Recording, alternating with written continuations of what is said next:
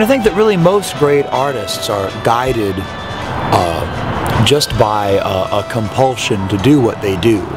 And the root of that is not an easy thing to get your finger on. I think that artists do what they do for reasons that are mysterious even to themselves. I think I may have neglected to introduce us as a troupe.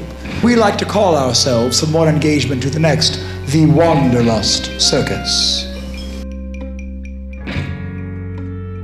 It wasn't a very direct path, me becoming the ringmaster of the Wanderlust Circus.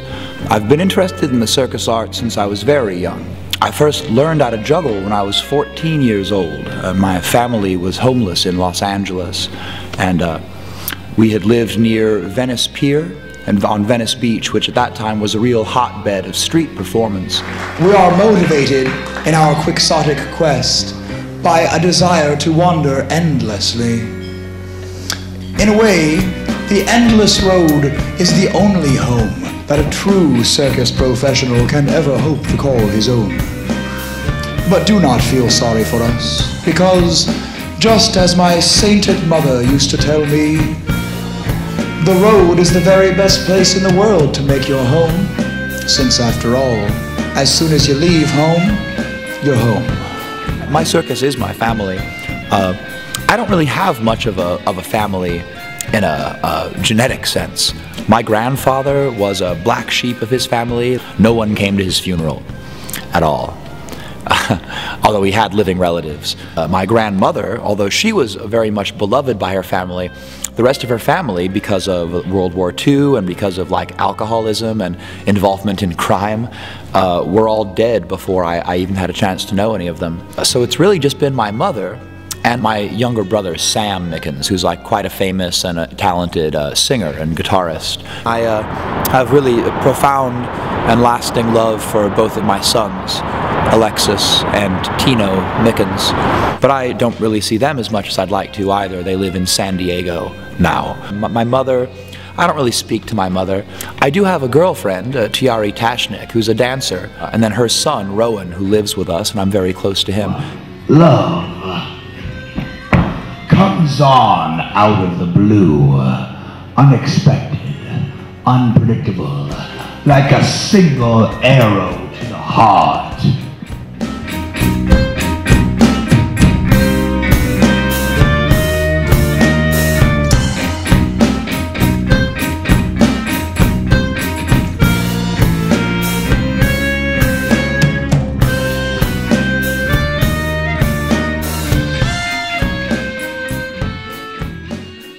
Myself, I had only ever truly loved the circus. But you know, she's in my circus.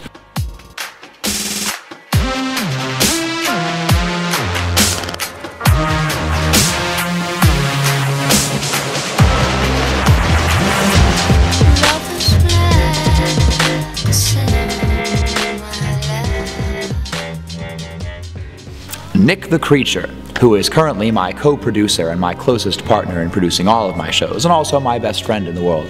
We find that, especially Mr. Creature here, spends so much of his time really deep in the ether of the partyverse. Really, more or less every conscious waking hour, he's either working on the circus or else deeply submerged into the shared subconscious of party people the world over.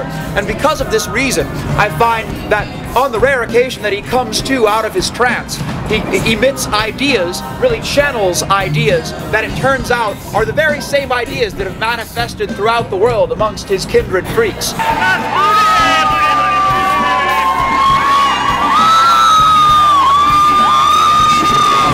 Sparkle hard. I think it's the Dalai Lama who said, the best thing you can do for the world is to seek deep inside yourself and find the thing that makes your spirit catch fire and come alive. You know, I used to be extremely afraid of a great number of things. When I was a child, I was probably schizophrenic, I suppose. I had real difficulty discerning the difference between reality and fantasy. But in terms of a moment-to-moment sorts of fear, I really don't bother much with all that. Our whole plan is to fill this room with a tidal wave of glitter that'll wipe away all the years of disappointment and sadness from these fine people and remake their spirits in the form of the circus revolution. Yeah, they're my family, and I really hope I can keep us all together, because I just think it's something really special that we've happened upon, and I think it would be a mistake to assume that I could ever replicate it with another group of people. So I hope that the Wanderlust family can, stay together permanently. We go by many names here upon the stage that is our home, but together, my spirit cousins and I will always be the Wanderlust Circus!